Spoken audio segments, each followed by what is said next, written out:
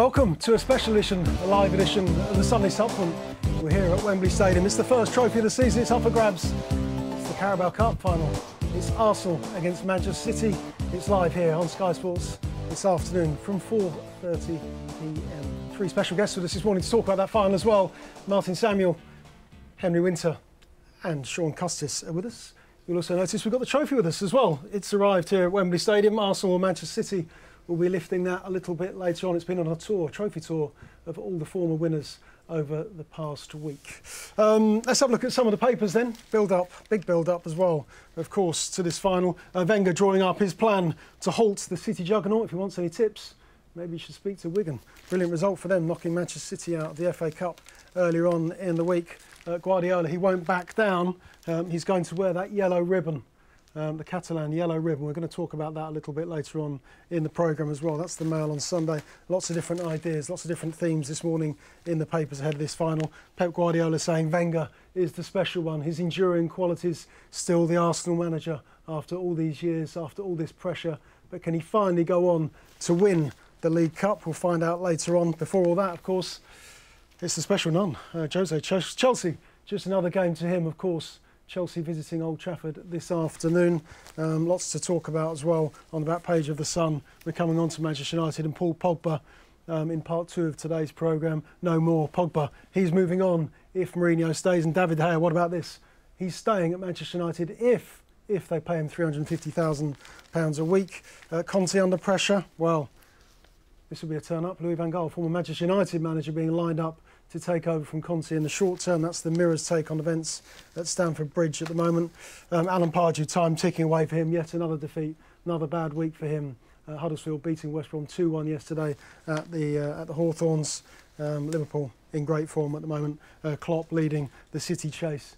They're looking good for the runners-up spot in the Premier League. But let's turn our attentions though to the Carabao Cup final. Let's just have a little chat about the team, some of the team news, guys, because Raheem Sterling might not be playing, might not be fit.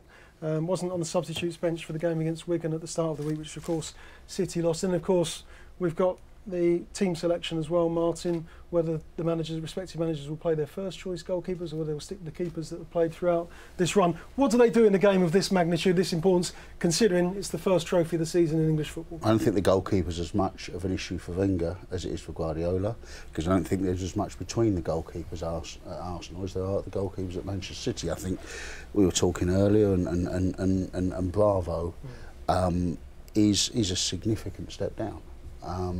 And Ospina, I don't think necessarily is. Petr Cech hasn't been in the most consistent form lately. I think everyone can see that he's coming towards the end of his career.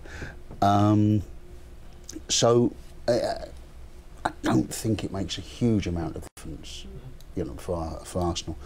For City, it's a massive call. It's a massive call because Bravo hasn't been good. I mean, if he was good enough, he'd be their first choice goalkeeper. They wouldn't have had to go out and buy another goalkeeper last summer.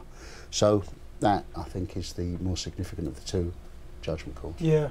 Well, why do they stick with the goalkeepers, or why do they stick with the teams and the themes, Henry, that they've used throughout the tournament? Why don't a stage like this, the National Stadium, Wembley Stadium, and the first trophy, silverware at stake, why don't they put their marker down? Well, I guess it's squad rotation, keeping the fringe players happy. I totally agree with Martin. I think it's crazy what Guardiola. I mean, you have to admire his sort of loyalty to Bravo, but they are completely. It's not simply his shot-stopping ability and Ederson's. You know, we've seen that how good he is, but it's his distribution, which is the reason that he was brought in, because Bravo was getting caught out, and it effectively finished Joe Hart's career at Manchester City. But with Ederson in goal, I mean, his ability he spreads confidence along the back four. They can push higher up. He can play these balls. I mean, he'd be an outfield player easily, as he was for part of his teenage years. So they'll definitely miss him. So they'll miss him tactically as well as his goalkeeping abilities.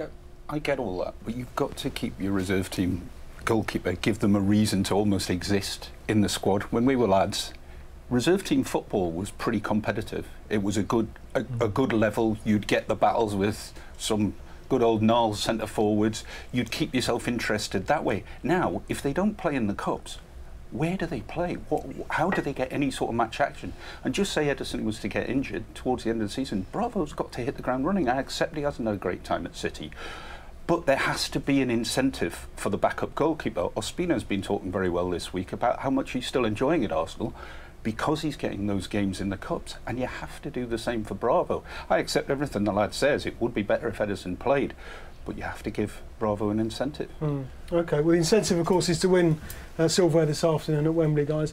What, in terms of importance, the attachment for both managers, for Wenger, who hasn't lifted the League Cup in his career, been hugely successful in the Premier League, of course, and the FA Cup, but also Guardiola still waiting for his first trophy as the Manchester City manager. Who does this mean more to this afternoon, can we say? Well, no, I wouldn't separate it. I think every trophy means something. I think to Wenger, if they're not going to be in the mix for the Premier League, which they're not really, and they haven't been all season, they're not in the Champions League. The Europa League is there. It's a lot harder to win this season than it was last season, I think, if you look at the teams left. So he's got a couple of domestic trophies that he can go for. He's been knocked out of one already. This is big. This is, you know, this could be it for Arsenal's season. So it's very important for Wenger. At the same time, even though Manchester City have got so much more to shoot at, and I don't think that the League Cup is ever going to keep a guy in a job or whatever, you still want to, he needs to get on the board. It would be good to get on the board early. Pellegrino, in his first season, didn't he? He did the League Cup and Pellegrini. League. Yeah. Pellegrini, sorry, the Southampton guy, Pellegrino. Pellegrini. So We're it's drinking too much water this morning. Yeah, I know. It's far too early in the morning for me. This, by the way.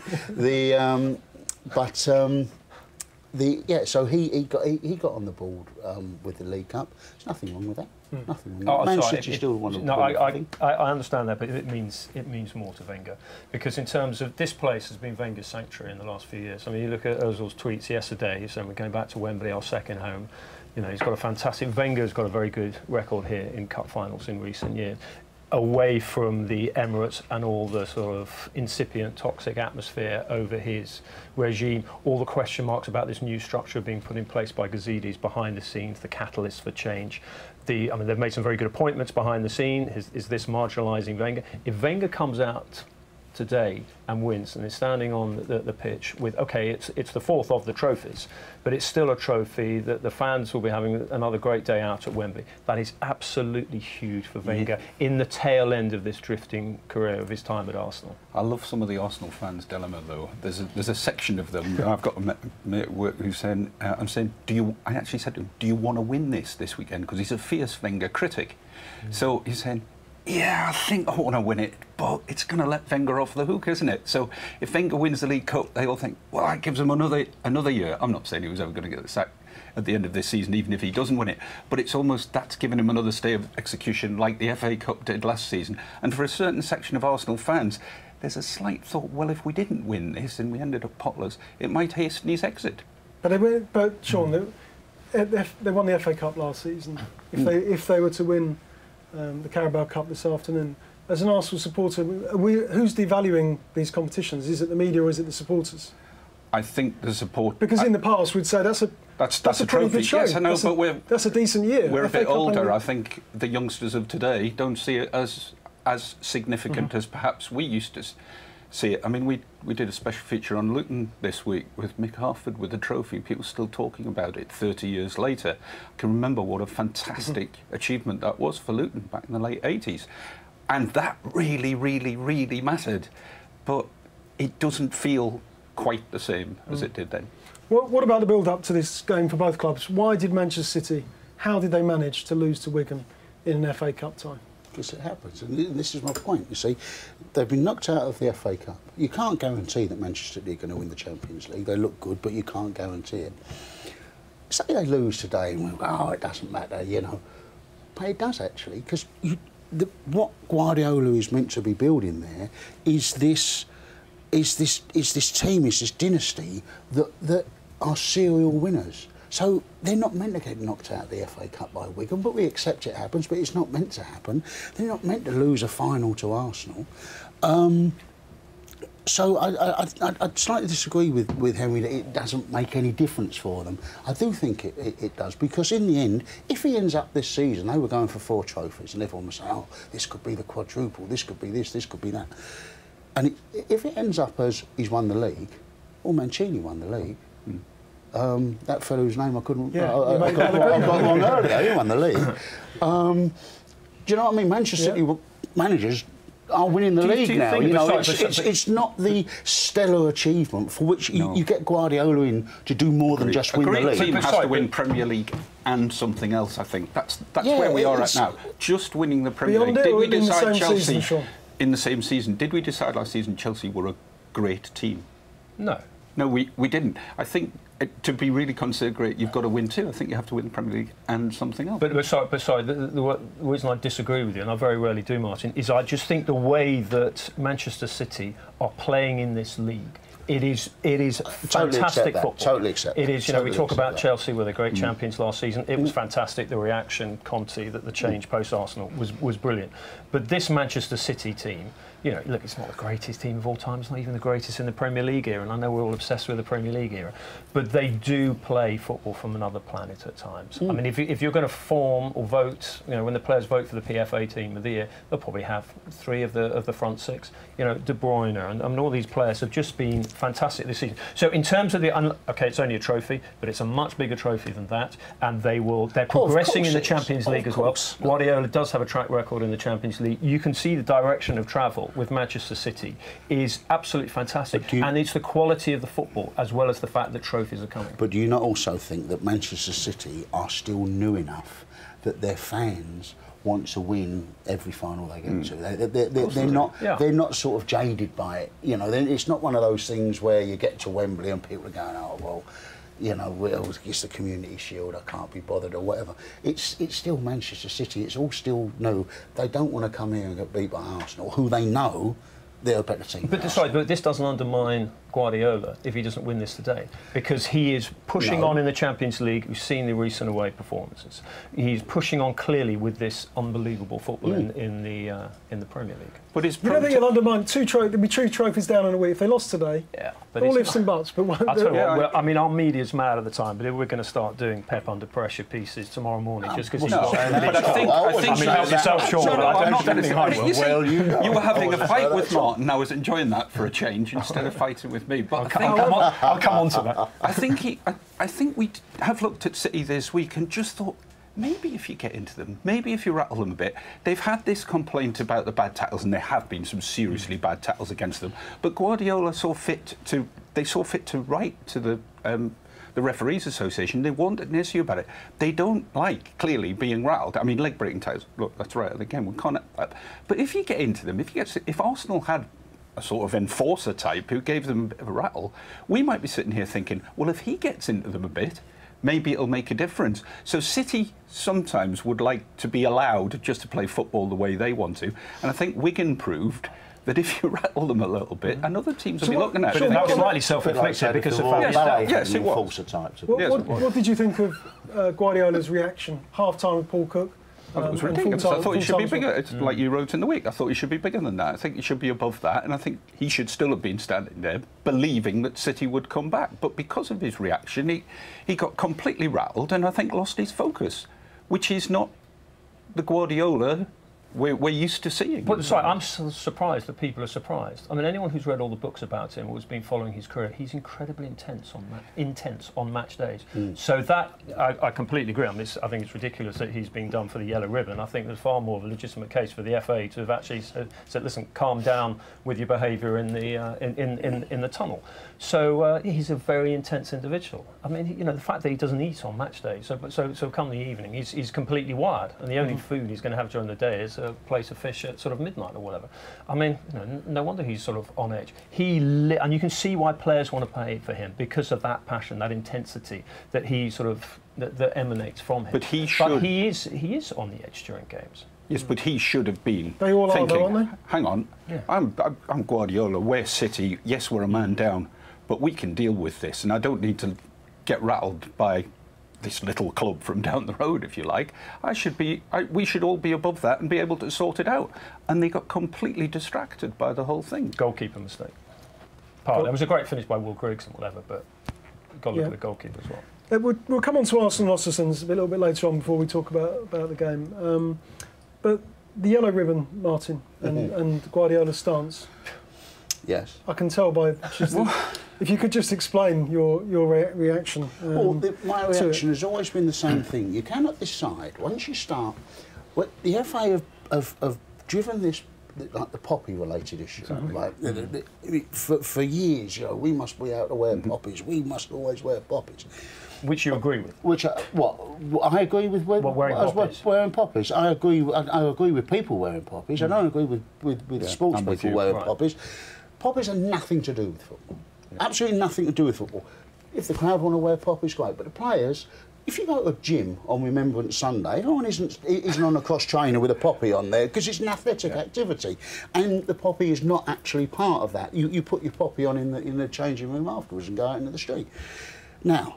You've obviously been to a gym on I've been to a gym on Remembrance Sunday, I have, and I was looking around and I actually wrote about it. I'm looking and thinking, well, there you go. Is this a Daily Mail thing? They send all their reporters out to check on poppies? This is a... Charlie Sale would be very upset with you. Oh, Charlie would be very upset with this, but this is a very personal thing. I've always thought it. So,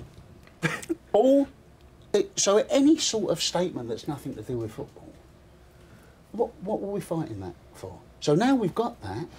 Well, now you've opened the gates because you know, Pep Guardiola is making his statement. He's making his. It's not an act of remembrance because the guys aren't actually dead, but his democratic statement. His democratic statement, and you think, well, we can't have it always. You can't have it. Oh, it's okay when it's us, because otherwise we're back to what we were talking about, the Winter Olympics, where you know the only people who can be disqualified are the ones who aren't British. Is that right? And that's it. Yeah, that's the rule the BBC have been pushing for about 3 weeks. I forgot Henry doesn't follow the village. No.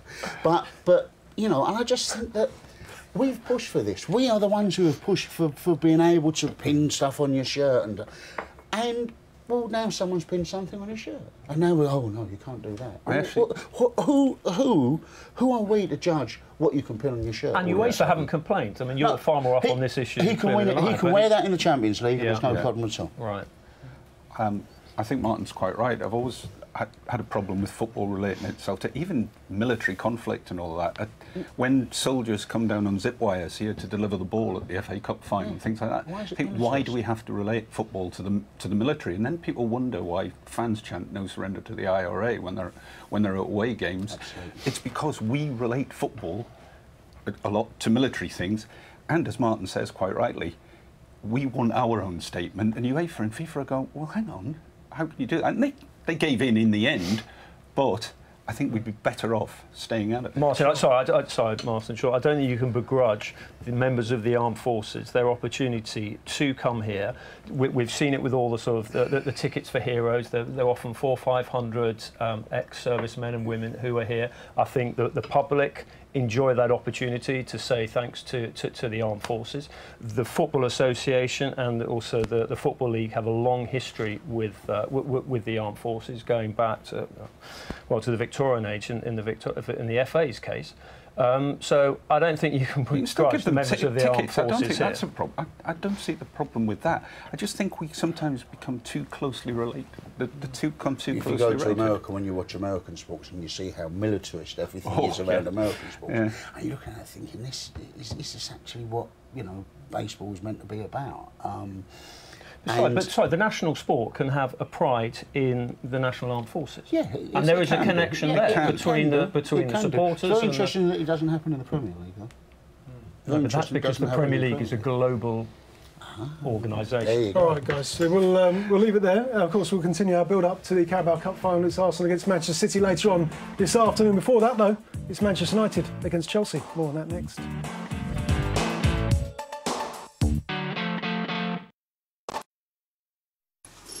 Do you need some extra time, mate? Selco, sponsoring Sky Sports Sunday Supplement.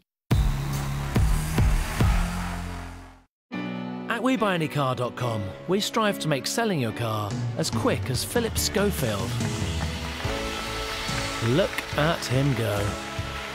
WeBuyAnyCar.com might not be as quick as Phil, but you could sell your car within an hour of getting a quote. Wow, so fast. Where's he off to? Enter your reg number now at WeBuyAnyCar.com. Supercharge your home insurance with 10% off AXA, exclusively at Money's Supermarket. Let's talk breakdown cover. Now, there's some stuff you should know. Unlike the AA, we won't charge you extra if you need specialist lifting equipment to get you out of here, there, or this. Yep, they're extras. At Green Flag, we've put an end to all that. With our smart network, you get award-winning breakdown cover that covers you when you break down. We'll even halve your AA or RAC renewal quote. Green Flag, common sense to the rescue. To find the truth, you wouldn't listen to just one voice. You wouldn't believe just one story. You wouldn't trust just one opinion. And neither would we. The Week reviews all the issues of our day and where everyone stands on them. Sign up online and try it for free for 6 weeks. Because you shouldn't make up your mind on just one issue. Spotto Cash is a fun-based game of Spot the Ball with a weekly £10,000 guaranteed winner.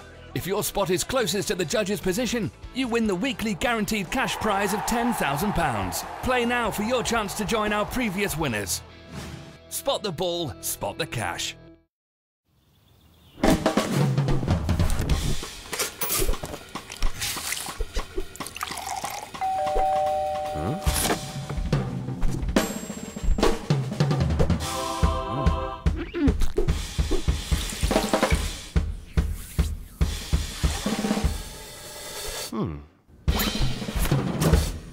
Enjoy a smooth start to your day with Cornerstone, the perfect shave delivered to your door. Start today at cornerstone.co.uk.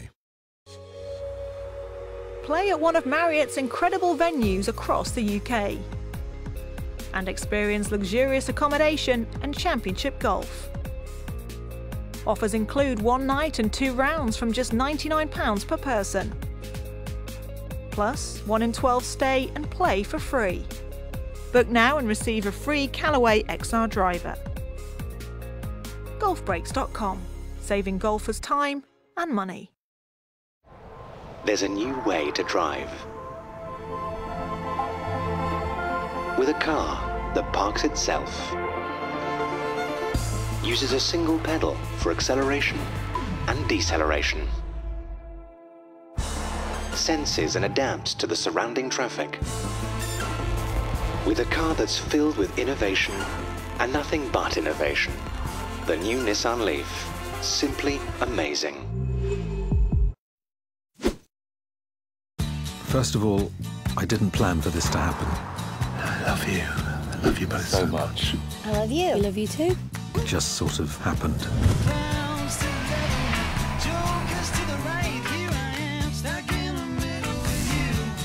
Unfortunately, you can't control everything. Greetings from sunny Dubrovnik. Brand new comedy, Bliss, continues Wednesdays at 10 on Sky One. And if you've missed the start of this complicated love triangle, then you're in luck. Episodes 1 and 2 are available now on Catch Up TV. Need an early retirement, mate? Selco, sponsoring Sky Sports Sunday Supplement. Welcome back to Wembley Stadium, special edition of the Sunday Supplement, live from Wembley Stadium this morning. It's the first trophy of the season up for grabs. It's the Carabao Cup Final. It's Arsenal against Manchester City. You can watch that. It's live from 4:30 here at Wembley Stadium. Martin, Henry and Shaun are still with us. They've been debating furiously about the poppies over the break. But, we'll come back to that in November time, will we? Yeah. Let's just remind you, we're going to talk about Manchester United and Chelsea. They face each other before the Carabao Cup Final this afternoon. Unlike the Sun trying to play something, Manchester United crisis is billed as on the back page this morning. No more. This is Paul Pogba on his way out if Mourinho stays as Manchester United manager, Shaun.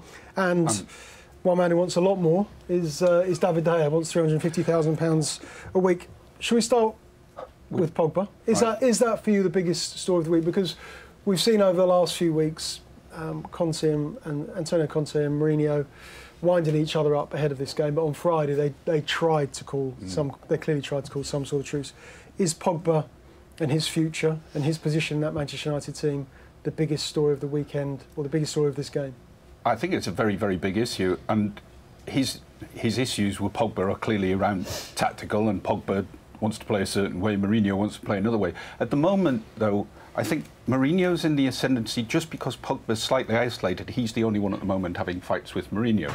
If you look at the Real Madrid time, you got a few players starting to gang up on Mourinho, and eventually, and maybe even at Chelsea to a certain extent, and eventually he loses through almost weight of numbers or the weight of personalities against him. I'm not sure Pogba's is strong enough to take Mourinho on, actually. But why? It is always painted as one of them's got to go. Why can somebody at Man United, even Sir Bobby Charlton, not sit down and go, listen, we spent a fortune on you, we've spent a fortune on you, you two are the future of this club, now get it sorted out. Ed Woodward, that's his job, isn't it? Maybe it is his job. I'm not sure if he's got the personality to sort out. But I don't think that's unreasonable to expect them to sort this problem out. If you've invested all that money in a player like Paul Pogba, you're looking at him for the long term. Even if we think Mourinho only stays 3 years as a club, you still believed that he would be the man to take Man United further. You can't let a spat like this cause Man United to implode again. But if Mourinho's saying to Pogba, look, this is what I want you to do, then I'm afraid Pogba's got to do it, even if he doesn't like it.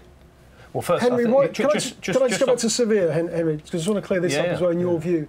Yeah. Why didn't Mourinho start him in that game? OK, I know he brought him on after 17 minutes. He was forced to make the change. In your view, why didn't he start him?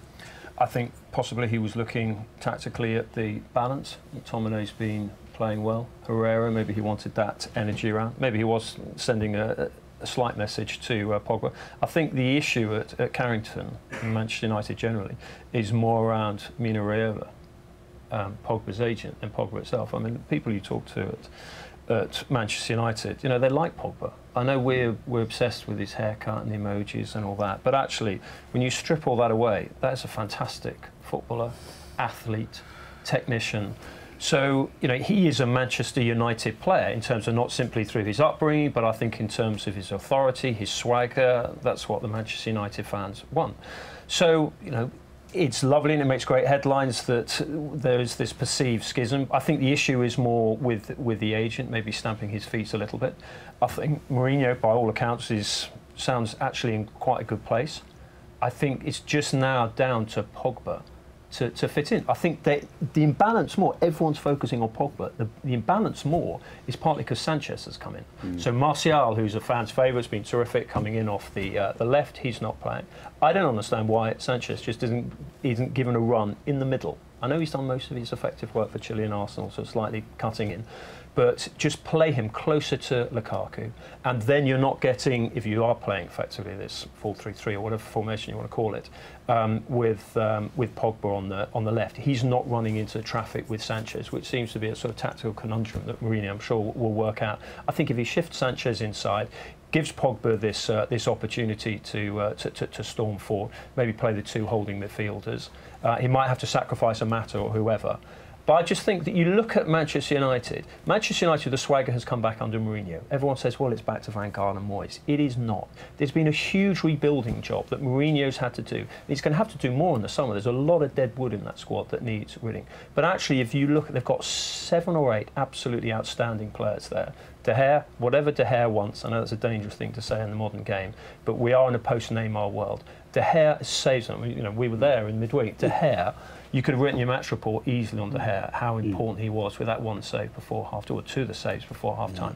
So he is fantastic. But the encouraging thing is that De Gea wants to stay as long as Manchester United pay him. For me, he's the most important player, so you pay him what he wants and deserves. But the Pogba conundrum, I think, can be sorted out. I know we love to strip everything down to head-to-head feuds, personalities. I think that's just a tactical tweak in there and keeping Mino Raiola a bit quieter. Martin, why has it been allowed to escalate, though? Because I think it was here, wasn't it, the Tottenham game, when Mourinho pulled him over after the goal, had a talk. They clearly clashed it was obvious that they were clashing. It was a very public clash, and since then it's been allowed to escalate. But why has Mourinho allowed that to happen? I don't think it's a case of him allowing it to happen. It's just a case of he needs the player to play a certain way, and if the player is not playing that certain way, then he's got to take action. It's very important that Mourinho fixes this. This is not Kevin De Bruyne. This is not Mohamed Salah at Chelsea, who were players on the fringes of the team, and people say, "Oh, but he made a huge mistake, you know, selling them, and they are such great players."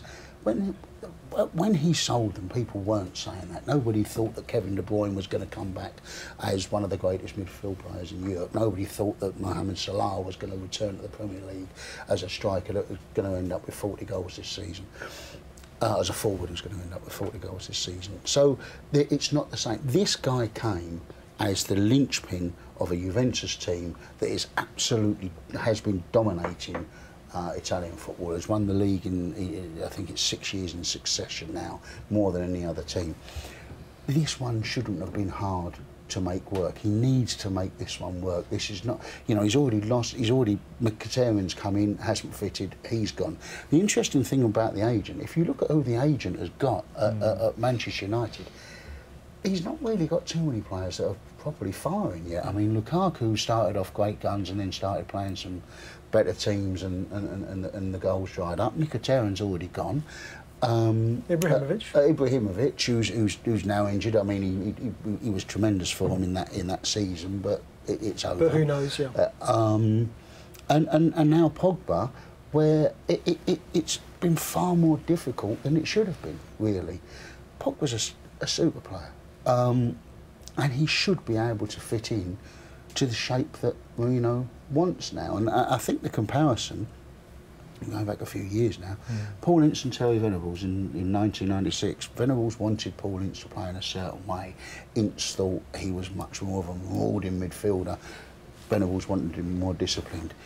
Ince spent about a year out of the England team with a succession of bizarre excuses to do with I'm giving him time to adapt to Italy and things like that that just made no sense whatsoever. But it was all to do with getting him to knuckle down. Now you need to do the job that I want you to do, and I think that's what's been happening with Pogba.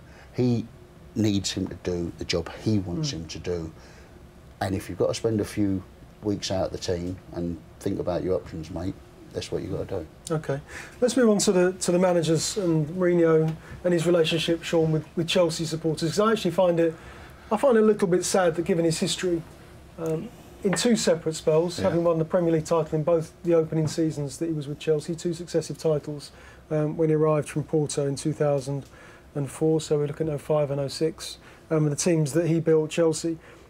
I just find it, I don't know if you do, but I find it a little bit sad. I do. This relationship, it was strained and now it seems non-existent. But I do believe there's a hardcore 25% of Chelsea fans who will stay loyal to Mourinho. They still love him, they still thank him for everything they did. I think it's probably 3/4 of them who've turned now and want to give him a lot of jip. But for some of them, but the other thing is, Shaun, he seems happy that the relationship is over. He seems happy to cut the But I loose equally, like a few Chelsea fans, when he came back the second time, I didn't truly believe he was coming back because he wanted to go to Chelsea. He said, Chelsea's in my heart. But actually, he really wanted to go to Man United at that point.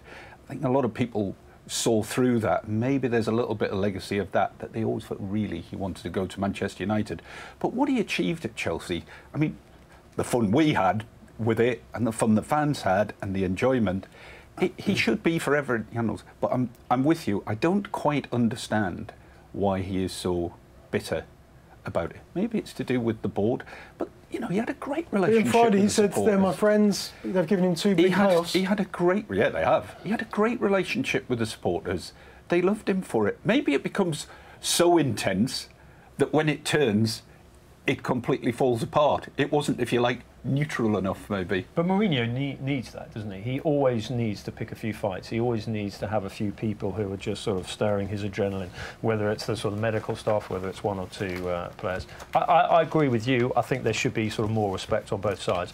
But fans are tribal. Fans will, you know, they will, as they have done, you know, they're being totally loyal to Conte, and rightly so, and they'll sing his name again today. But they're always going to turn against someone who's left them. Yeah, but if you ever see him in a sort of away from the say the match day, and he meets a Chelsea fan, say outside of the bubble, if you like, the rapport, it's fine. It's a bit like when everybody gives you a load of stick on Twitter, I'm hostage to fortune, and then you actually meet them in the street and they're perfectly all right, but they're prepared to give you a load of stick on social media. Don't you get the stick on the street as well? Actually, I finally get both. But he is perfectly charming with Chelsea fans, and they love to see him, and they like to have an autograph with him, and they like to have a picture with him. Yeah. So it's maybe a bit of a one for the cameras. This, if you like, this mutual dislike. It also makes him closer to the Manchester United fans. That's what he needs. You know, Mourinho is very much, you know, about building relationships with the fans. Sometimes he's always demanding more of the fans. I want you to get behind the team, or why is this place so quiet? So if he left any doubt where his allegiances are when Chelsea play Manchester United, he hasn't got a leg to stand on when he's saying to the fans, I want you a lot more noisy, and I want you this, I want you.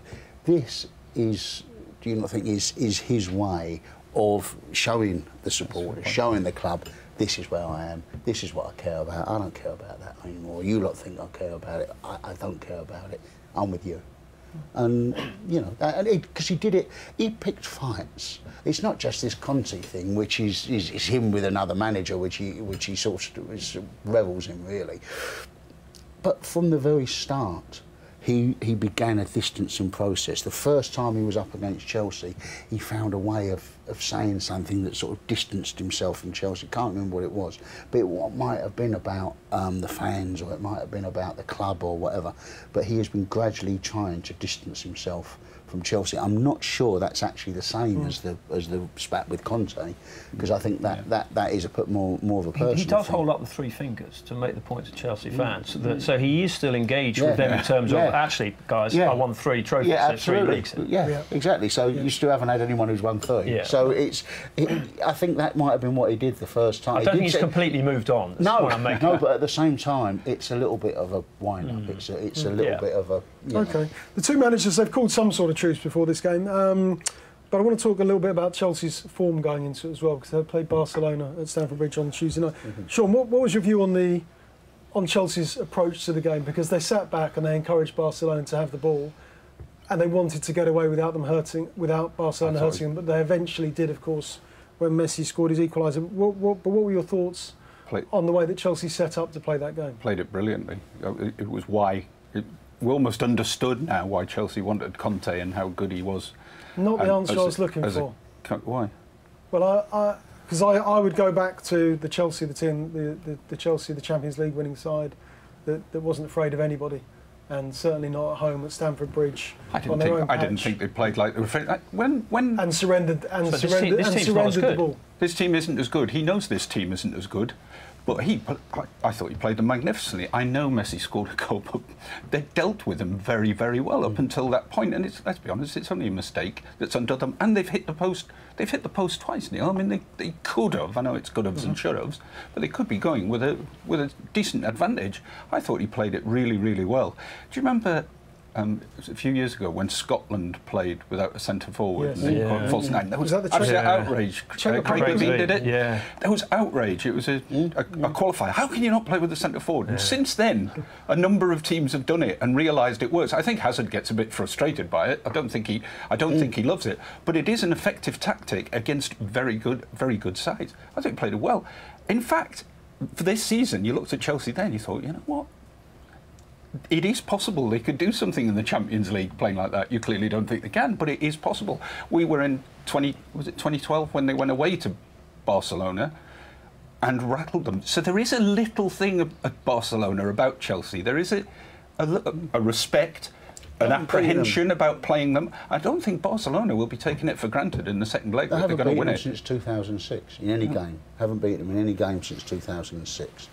And you know, I mean, most of those are draws. I think it's 6 draws and 2 Chelsea wins. And not all of those draws have been good draws, because some of them have been draws where Chelsea have gone out. But at the same time, there's not too many teams that will play Barcelona 8 times and not lose. And there's not too many teams that have kept Lionel Messi quiet for 12 years either. They didn't play him every day. No, I know, but they still play him 8 times. That's 730 minutes without a goal against them. Plenty of time. I thought it was a good performance. I didn't even think it was a particularly defensive performance because although the possession statistics are massive, well, they're always going to be massive with Barcelona, same as they are with Manchester City. That's what they do. That's their tactic. You're never going to have more of the ball because the whole way they play is about having the ball. I thought they did as well against Barcelona. Bearing in mind that most Chelsea fans you spoke to outside Stamford Bridge on Tuesday night thought they were going to get beat about 3-0, and 15 minutes to go, they're winning 1-0. If you agree with these two, that's why I'm sitting here on the wing, isolated, well, you go vulnerable for it, on my own. Why are we not impressed by that performance? Because I just thought at Stamford Bridge that they surrendered the ball. I thought Chelsea are a team with European pedigree, a team that's won the Champions League. I know I am. I know. But this is Chelsea. They're supposed. Yeah. We talked about Peter Kenyon all those years ago. Oh, we're to be a big club, we've got to win 2 European Cups. So if Chelsea are a big club... They're still in it, Neil. They're not out of it. They're not out of it, yeah. But who's got the advantage, having drawn 1-1 at Stamford Bridge? Barcelona. The advantage is with Barcelona. Through one mistake. But I'll agree with the guys. The two most impressive players on the pitch, for Chelsea, Willian, an attacking player, hit 2 posts. Yep. The most impressive Barcelona player was probably their holding midfielder, Sergio Busquets. OK, look forward to Chelsea taking their place in the Champions League quarter-final. No, we're not saying that. No, this is good, isn't it? I get you here, crack of dawn, you can't even get a cup of coffee, proper cup of coffee. What do you want? What do you want? We'll get you a refill. What would you want? Would you like tea? Cup of tea for you? Are you OK? Shaun? I'm fine, thank you. Get him sorted. Get this man sorted. Another Pellegrino. OK, next up we're going to talk about Liverpool and also it's time off for West Brom. It's Alan Pardew. More on that next.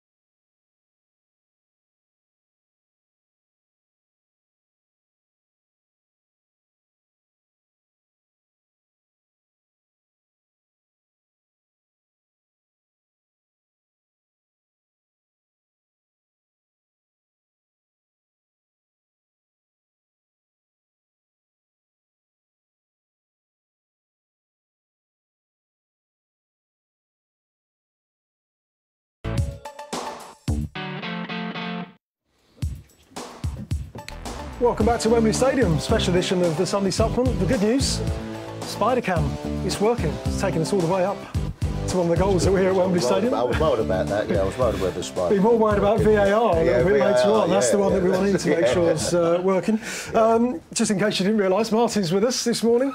Henry Winter's here, and so is Shaun, Custis, so is the Carabao Cup as well. Just to remind you what's in the papers then this morning. Wenger's the special one ahead of this Carabao Cup final. Arsenal against Manchester City. Pep hailing the outstanding achievements of Arsene Wenger's longevity in English football over the years. Wenger drawing up his plan with Sam Dean here in the Sunday Telegraph. Wenger drawing up a plan to halt City's juggernaut. Both of them had pretty humiliating, embarrassing defeats in the week. City knocked out of the FA Cup by Wigan. Arsenal losing to Östersunds on Thursday night in the Europa League. Pep won't be beaten, but the political undertone continues this afternoon at Wembley. He is going to wear that yellow ribbon. He has been charged by the FA. We've talked about that already in part one of today's programme. Martin's not happy with me, I can tell, because normally he straightens out my newspapers as we go along. And today, you're not going anywhere near him, are you? We're more in an enclosed space, you see. So I know, if I get involved, it would be very helpful because it's looking very. The table's looking very messy. Thank you. I'll sort it all out. Thank you very much for playing mum. Back page of the Sun while Martin gathers the papers. No more Pogba on his way if Mourinho stays, and David De Gea wants £350,000 a week to stay, and Jurgen Klopp, he's leading the City chase. City chase to be runners-up in the Premier League. Let's talk about Liverpool now and the form they're in. Another big win for them yesterday. More goals, a lot of goals at Anfield, 4 more for them. But just how impressed are you with the way that they're playing? It's cavalier, but it's impressive at the same time. It's fantastic. It's fantastic. I mean, any other season, you know, other than the season that they've got this Manchester City team in, everyone would have been talking about Liverpool for a long time now. I mean, the amount of goals they're scoring and the way they're playing. I mean, I saw them in Porto the other week, and they were just superb. And some of the counter-attacking, front to back to front, is just the speed at which they move, and what he's done to get the performances that he's getting out of Salah, the performances of Firmino, who is looking like a superb player at the moment, a really, really superb player. And there's real potential there. I mean, I know everyone says about the defence, but Manchester City's defence is not the greatest. It's good. It's not the greatest. I mean, if you're scoring that amount of goals, it is possible you could win the league with less than a stellar defence. You don't necessarily need George Graham's Arsenal defence to win the league if you're going to score 100 goals in a season. He's getting there with the defence, though, isn't he? You can see Robertson. Everyone's talking about Robertson's been probably their best left back in 30 years. Obviously, he needs to do it over a period of time.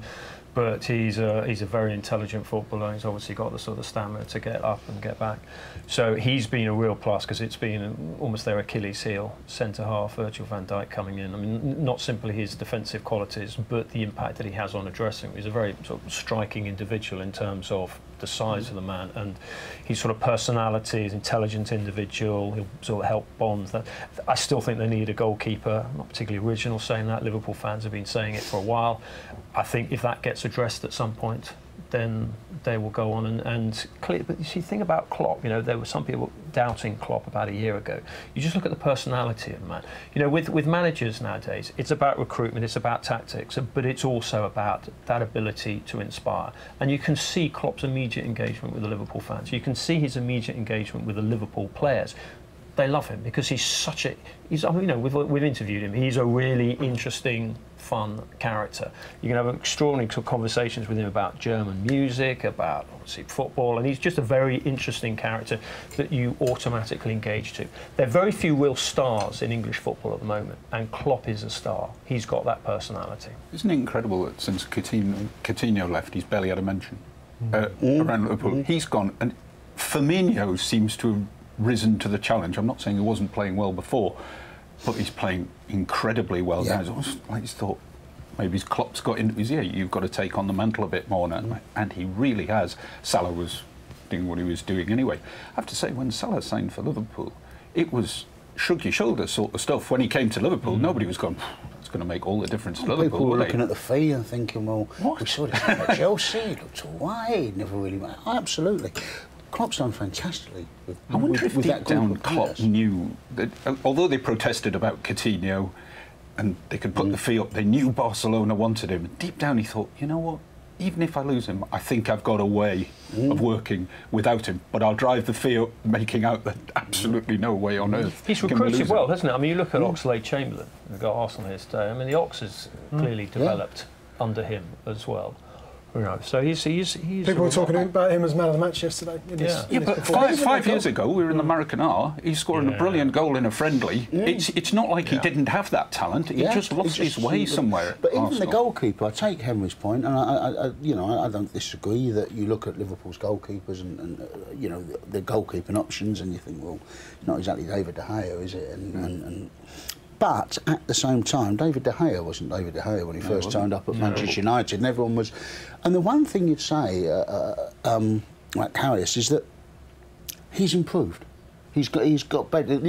If you had a criticism of Mignolet, it's that he looks pretty much the same goalkeeper now as he did when he joined Liverpool, and Karius is getting better in the way that De Gea got better. You don't know where he will be in a couple of years' time. He might be.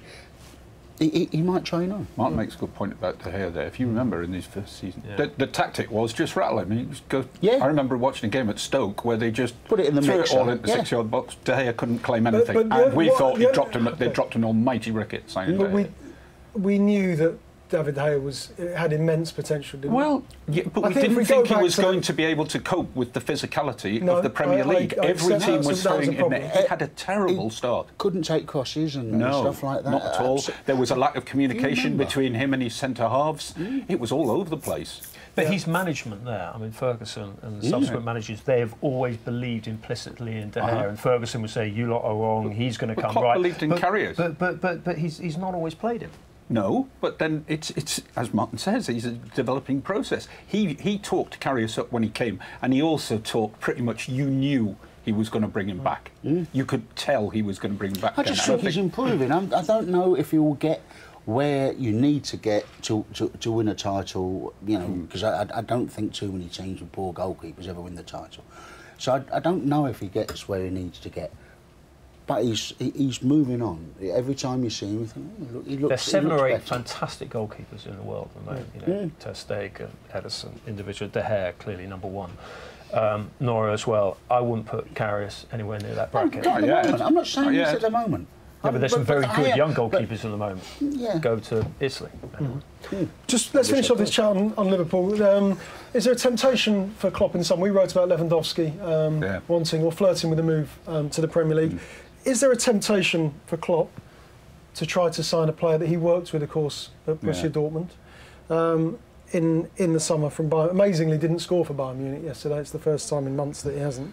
But he's been playing without a main man at Liverpool. They're all scoring up front. Yes, but he's got an up front 3 that, that you but don't think you would be changing the way you play. Yeah, is the temptation there to tinker and say, oh, Lewandowski's he's some player? There is a huge temptation, but because I don't someone's think going to go for him, aren't they? Someone will go for him. I don't think he'll take that temptation.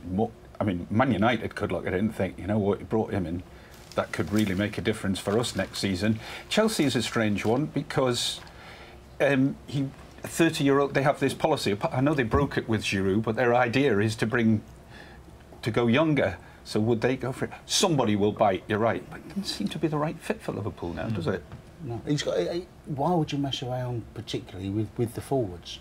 I can see how you might think. But Man United it can work, don't you think? But if you're buying him because you're worried that Manchester United are buying him, I mean. No, but for Man United, I think he'd be a great signing. But sorry, but are you writing off Lukaku? Lukaku is on course to finish with 30 goals. Man United used to have four strikers to pick from, so there's nothing wrong with having Lewandowski and Lukaku, is there? But that doesn't necessarily happen in the modern game. It's not like when Manchester United were playing effectively 4-4-2 and they had these 4 fantastic strikers and they rotated. Then you often most clubs now play with 1 up.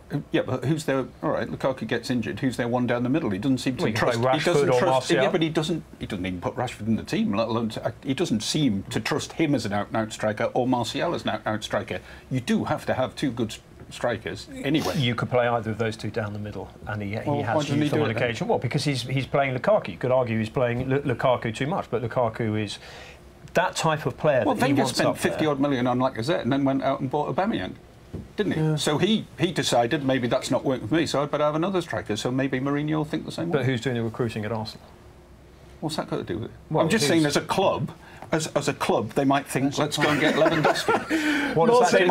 Sorry, what does that mean? Would be a bad sign for a club. I think he's a fantastic player, but I just don't think Lukaku. Would you like to see Lewandowski in the Premier League?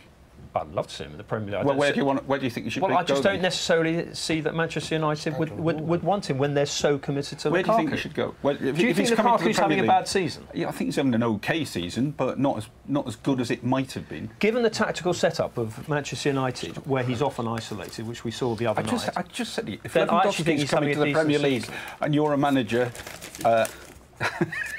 who would you go for? Martin started to read the rugby. I would. No, Would you go for I would go for him, but I don't see why Manchester United necessarily need him at the moment. So who would go for him, do you think? He's available. Say he's coming to the Premier League, say he's available, put your hat in the ring. Well, we lads. immediately assume that everyone wants to come to the Premier League. I think Lewandowski does. I think it's what he wants to try, yeah, definitely. He's not renegotiating at Bayern. Martin, any thoughts on? No, I think he'll be leaving. Martin's got no thoughts on Lewandowski. Do you want to talk? The curling's at the back, by the way. No, I was just reading the curling. Me and Mark got beat. Is it end-to-end? Yeah, it's end-to-end, yeah. We got beat. Like the Russian fella. Yeah, we lost. Yeah, Shall we talk? Shall we? Pardew, Yeah. West Brom? Below par. Front page of the Stars goals or results put out this morning after another defeat for West Brom. Is it just one of those managerial changes, just not the right man, not the right fit? Do we look at it that way? Or he says he's tried everything and now says he's got a bag packed. You've always got a bag packed as a manager. You feared for Pardew. When he goes into clubs, he's not a Sam Allardyce guy or David Moyes guy, but we've got this reputation of they get it organised, they get it sorted, and and you start nicking results and you start keeping it tight. Pardew has always been an impact manager. You get a bounce. You get, he takes over and he gets everyone going, and you sort of bounce on this confidence. So what happened? And well, the minute that hadn't happened at West Brom, after about 4 games, 5 games, 6 games, you're thinking, well, this is he wasn't the same. If they thought they were getting a fireman, if they thought they were getting one of these English managers that will get you out of jail, that's actually not Alan Pardew. He's quite cavalier in the way he plays, really. He's not a guy that... Think of the Liverpool game in the FA, because the bounce you were talking about was in the FA Cup. Liverpool game, and then they couldn't sustain it. This run at West Brom, by the way, has been going on for best part of a year now. I mean, if you look at the back end of last season, it's not just this season that's gone wonky. They've been in a steady decline for about a year now. If you look at towards the end of last season as well, their results were at best inconsistent. So he's in trouble, and you can see him going, because you've got a Chinese consortium that runs the club, who they're not involved in English football to make as much money as they can out of the Championship. I can guarantee that. Yeah. Quickest way to lose a fortune, isn't it? Yeah, absolutely. It's interesting listening to the West Brom fans, because they've not necessarily turned on Pardew. No. I think they were, the issues. I think there's an understanding he was unfortunate with the Sturridge injury. There's clearly a lot of sort of almost institutional turmoil within the club, with 2 of the main sort of executives and chairman leaving. But actually, by all accounts, I wasn't at the game yesterday, but they were actually having a go at the players, because they saw the player in discipline. You can then criticise Pardew. Should he have taken the players away to Barcelona? Shouldn't they have stayed at home and focused on it? I even think the timing of the flight coming back was actually too short a period before a big game at the weekend. But actually, I've got some sympathy for Pardew. Understand the sort of wrong fit for the job, but clearly the problems in that, that you've got an imbalanced squad, you've got a lack of professionalism in certain players who clearly let him and the fans down at the out in Barcelona. So look, you can't nail this all on Pardew. 7 Premier League wins in 49. It is, Shaun. 1 win in 13 as the West Brom manager in the Premier League. There was 17th when he took over. They're 20th now, of course. Could you have predicted this? We've talked off air, and we actually quite like Alan Pardew. He's a very engaging character. Yeah, that's all well and good. We all like Alan Pardew. That's all very nice. I'm just saying he's quite an engaging character, and he talks quite well about. Touchy. He talks well about football. He likes to debate it. He does have a good football knowledge. I actually, when he went into West Brom, I thought, well, West Brom's not really doesn't look like a squad that should be bottom of the table. Therefore, some squads you go in, you think they haven't got enough. It looked like they possibly did have enough. But you'd like it when he went into Newcastle, for instance. He wasn't a popular appointment when he started. I don't think there was the same animosity at West Brom to Podgy going in as when he went into Newcastle.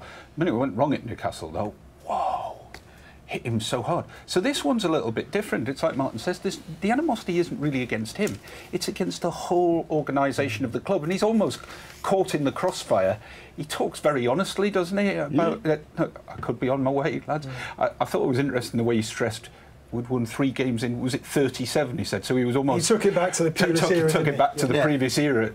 But he doesn't sound like a man who thinks, well, if we go down, I'll be the one to help bring them back up. He's not talking in that way at all. No, I think he knows what he was there for. Yeah.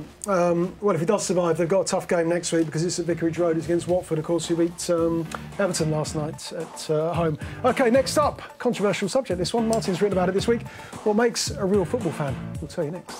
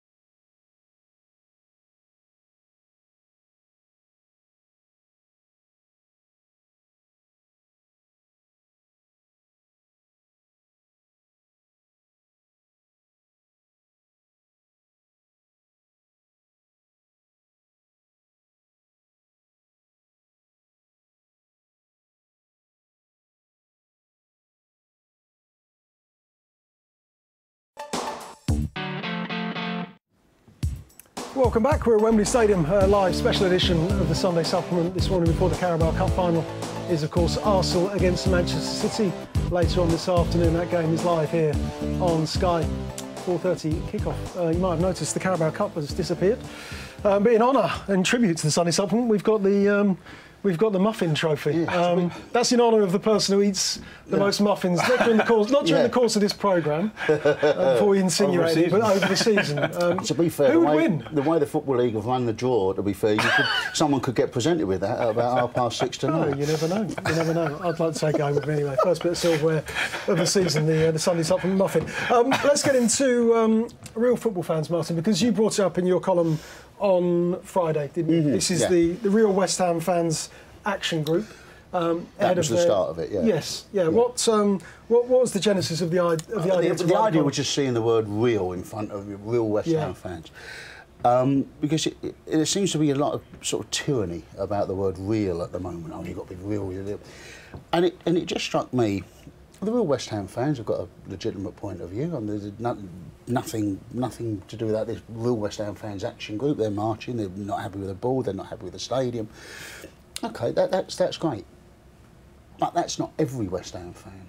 And it seemed that by calling a fans action group the real West Ham fans, as if anyone who doesn't share that opinion is somehow not a real West Ham fan. And I just looked at that and thought, well, there's going to be people going to the Olympic Stadium who don't want to march against the stadium or accept the reasons for moving to the stadium. And if they're buying their ticket and they're paying their money and they're going to the game, same as everybody else, well, they're no less real than the fans who are taking action. And I just made the point that there'll be some Newcastle fans. I'm not saying it's a massive amount of Newcastle fans, but actually thought that Mike Ashley has kept the club solvent, and as long as they stay in the Premier League... I can't imagine there are many. No, I'm not saying there's many, but it doesn't mean if you go and you pay your money, there will be some Manchester City fans that actually liked it the old way. They actually liked it when they stood for something different to Manchester United, when they weren't part of the Big Six, when they weren't part of the elite. And it didn't matter to them that they didn't win the league, and it didn't matter to them that Pep Guardiola wasn't the manager. They liked old Manchester City as standing for something different to Manchester United. Now, there's not going to be a load of Manchester City fans like that, but if they're going and they're paying their money and they're supporting the club as they do, it doesn't make them any less real. And it just strikes me that there is this idea that this people claiming authenticity as if it invalidates the view of the person next to them, I don't think is right. It's the 52-48. 48% would be a landslide in most general elections, but we are now being talked to as if 52% of the country, as if 48% of the country's views don't matter. This is not the real Britain. The real Britain is the 52%. Well, 48% is a lot of people. Their views are no less real. They haven't actually lost their right to be listened to. But we're not straying into sort of Monty Python, Life of Brian, the real, the People's Front of Judea and all that. That's what I mean. That's what it is. But I agree with you. I agree with you in terms of the word real. But I don't think you can, they've got every right to protest. I didn't say that.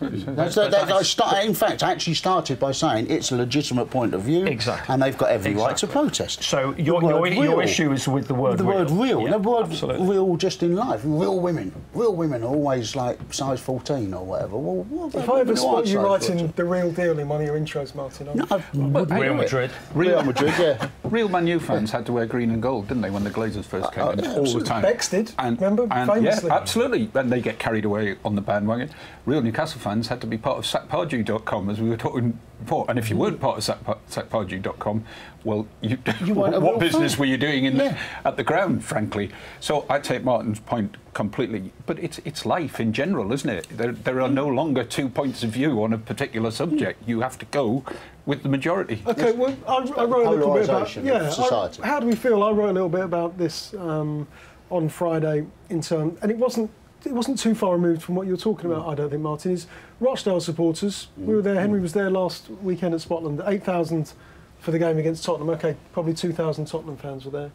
When they played MK Dons on Wednesday night, it's a relegation battle, the attendance is down to 2,300 for the home game 3 days later, 72 hours on. but on Wednesday night here at Wembley, they'll have thousands and thousands of supporters here. How do we feel about the distinction between, oh, it's an big FA Cup tie against Tottenham, 8,000 are there. Oh, it's MK Dons on Wednesday night. Well, we don't need to go to that because we're coming to Wembley on the following Wednesday. Well, I think it's partly human nature, and what you have to do with that is just hope that some of them so fall in love with either the football experience, obviously it's more dramatic here than at Scotland, in terms of the setting, or the ones who actually went to Scotland last week were just so thrilled by an incredible occasion, like when we went to Yeovil early in the season. That is what what the Cup does so brilliantly. Actually, it does entice a few people to fall in love with the game. Some people who say, well, I can't go every week, but actually I'm just going to go to this game, and they love it so much that they go back. So I take your point about, are they cherry-picking their games? But if a few of them stay on, then that's fantastic. They are less real, though, aren't they? They are less real. The ones who turned up for the Glory Cup tie are less real than the ones who went to the MK Dons game. I think in that case, yeah. If you went to the MK Dons game, you should be given free coach journey, free travel, absolutely. free train, and a cheeseburger, whatever it is. You are a proper fan, aren't you? I always remember bumping into it. Proper fan. I think it was 97, 98, but there was a guy who had a Newcastle United shirt on, and we were in a shop, and I just was talking to him about where he was from. He said, Cornwall. I went, oh, so was your dad a Newcastle fan? No, just like the way they play. I didn't consider him a real fan. Didn't like that. No. Would you agree? Would you agree that's not a real fan? Look, it's an interesting thing, because when I wrote that, and I made the distinction about if you pay your money and you go, you're a real fan. Your view is no less real than anyone else's view. Even if you are in the minority, you are still a real fan. A lot of people sort of coming back to you and saying, well, I'd love to go to football, I can't afford to go to football, but my passion for my club is very real. And it's an interesting one, isn't it? Because football is very, very expensive now, and words like real do risk divorcing huge sections of society from football. You're not real because you don't go. Well, maybe you can't afford to go. It's also, we live in a society. If you're a Man United fan in Kathmandu, You're going to see them on the telly, though. You're not going to see Kathmandu Thistle, I think you'll find. They're up and coming. You're probably going to see them on the telly, though, but the chances of you seeing Rochdale MK Dons on the telly aren't high for the one who stays at home. Therefore, you've got to be at the game. But leave aside the Kathmandu element. In this country, there is far more fluidity of work. People are not necessarily working where they grew up, where their local team is. So why shouldn't? I mean, I've been on the trains up from Peterborough to Newcastle. It is heaving with Newcastle United fans going back to the game, London, who are going back to the game. So that's fantastic. Real fans, but sorry, not all of them were season ticket holders. No. So why should we necessarily look down on 52,000? Yeah. Can I just say the fans I like most away fans. You love all fans? No, I don't. No, particularly away fans. Particularly away fans. I think when you go to Manchester United, when Manchester United are playing away, you appreciate the size of the club. Yep. Totally do. In midweek. I always think with England fans, because England fans get treated horrendously at a lot of places they go to, and you look at it sometimes and you think, what is there in this for you, mate? I mean, if you're a sensible fellow, I'm not talking about if you want to have a fight with a load of Russian geezers, but if you're a sensible person, you look at it and think, what is there in this for you? But they don't travel with their clubs. In Europe. You look at the fact they're Halifax. Oh no, I see that, but I do look at it sometimes and think, guys, I can't. I think they're fantastic. Don't underestimate. It's a great trip for some of them in terms of the. And Henry's been on some of those trips. On some of the nights out. We'll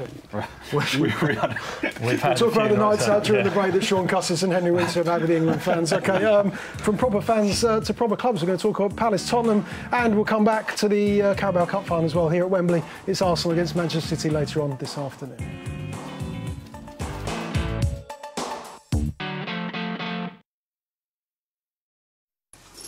Do you need some extra time, mate? Selco, sponsoring Sky Sports Sunday Supplement.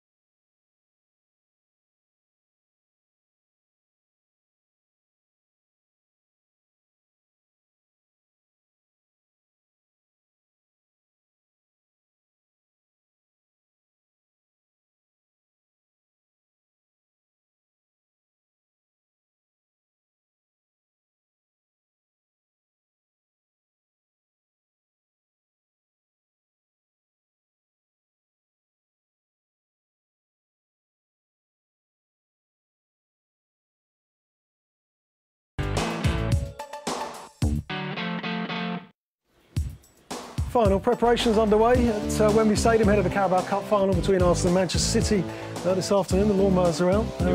You wouldn't want to make a mistake with these two managers, would you? Guardiola and Wenger. What you like with the lawnmower? Fly mode? Martin. I think that's my Pretty garden. handy? I think that's my garden. Sean's got Astro.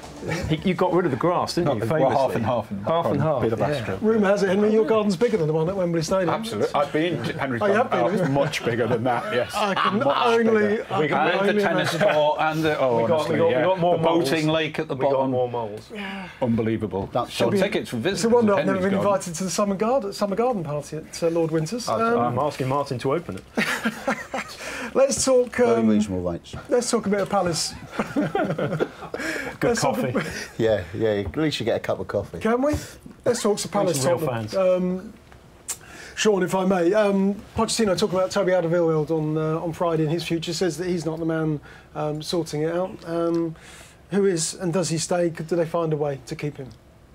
I'm not sure anymore that Pochettino's obsessed with him like Spurs fans are. Every time a Spurs topic crops, Alderweireld seems to be the key issue at Tottenham. And I think Pochettino's trying to move on from that and trying to make out that this team is bigger than, well, one player. I know Kane is the player, but bigger than whether Alderweireld stays or goes. Tottenham almost have to move on to be seen as a bigger club. I accept he's been a good player for them, and that when he's injured, Tottenham fans panic. But there is a Tottenham fans in our going, oh, got to talk about Alderweireld. We're worried about Alderweireld. Get away from the obsession, and Pochettino is trying to get away from it. I don't think they panic. There's a slight debate whether you're playing a 2 or 3. Obviously, if you're playing the 3, you need him even more. But look, he is an outstanding centre-half. I know there have been 1 or 2 injury things. He's taken the time to come back. There's obviously a contract standoff. But with Spurs' direction of travel being so positive in terms of everything, you want to keep talent like that. Do you not think as well, and it's more important than keeping him at Spurs, it's that they don't continue solving the problems of other football clubs, solving the problems of clubs that are rivals to Tottenham now, because Tottenham aren't the Martin Jol era 5th place every single season. They're in that Champions League mix. They've got a puncher's chance in the Champions League. They've played extraordinarily well against Juventus. They played Real Madrid off the park here. Now, Toby Alderweireld, we know, is a very, very good centre-half and one of the best centre-halves in the Premier League. And if he leaves, and if he goes to Manchester United, or if he goes to Liverpool, where we're all talking about they could do with, you know, 1 more or whatever shot up at the back, or if he goes to Manchester City, whether that makes Tottenham weaker or not is almost irrelevant. It makes the other team stronger. Why would you make Manchester United stronger? Why would you make City any stronger? They've already made City stronger than they were. Selling Kyle Walker, and I think Trippier is as good a right-back as there is in the Premier League, and I think he's the best English crosser of the ball I've seen since David Beckham. But selling Kyle Walker to Manchester City solved Pep Guardiola's problem, because what he wanted was 2 overlapping fullbacks so that Raheem Sterling and those guys come in and they join up with the front, and that makes his system work, and Tottenham allowed his system to work. So what happens if you sell him abroad? If you sell him abroad, that's slightly different, unless you're selling to a team that's going to knock you out of the Champions League next season. Which the chances are he will want to go to one of those teams. Yeah, So keep him. But don't you think Pochettino is trying to get away from obsessions about individual players, though? He wants Tottenham to be seen as bigger than that. I understand Harry Kane is like a world top. Yes, it's a general principle. No, I get Tottenham that. solving but he people's doesn't problems. want. Whenever you bring up individual players with Pochettino, he prefers to focus on the project, if you like, the whole. But all managers do. But You know what I mean? No manager wants to just keep talking about the same player. But the main principle here is Daniel Levy's wage structure, and that has got to be addressed when they go into the stadium. Yeah, it has. It was always the way. All those years when they couldn't break into the top 4, but they're selling Berbatov to Manchester United, and they're selling Carrick to Manchester United. I think, well, they've got to find a way to move on. That's why you can't break into the top 4, because you keep solving Manchester United's problems. Yeah. OK, first up, of course, today on Sky, it is Palace against Tottenham, but later on, 4:30 this afternoon, kick-off here is Man City playing Arsenal. Guys, just a quick prediction from you guys on the result today. I'll think about it. A quick prediction. Do you know what? The pressure is so much on Arsenal. I still think City will shade it. Could it be the City blip? I'm going for Arsenal. Go first. I'll go for City. You'll go for City. OK. Good stuff, guys. Thanks so much for joining us this morning. Martin, Henry and Shaun enjoyed the game a little bit later on this afternoon. OK, it's all on Sky. It's Palace against Tottenham, 11:30. Man United, Chelsea, that's from 2. Arsenal against Man City from 3:30, 4:30 kick-off. Goals on Sundays next. William Gallas and Sylvain Distin. Thanks for your time. We'll see you next week at 9:30. Bye for now. Sky Sports Football. Feel it all.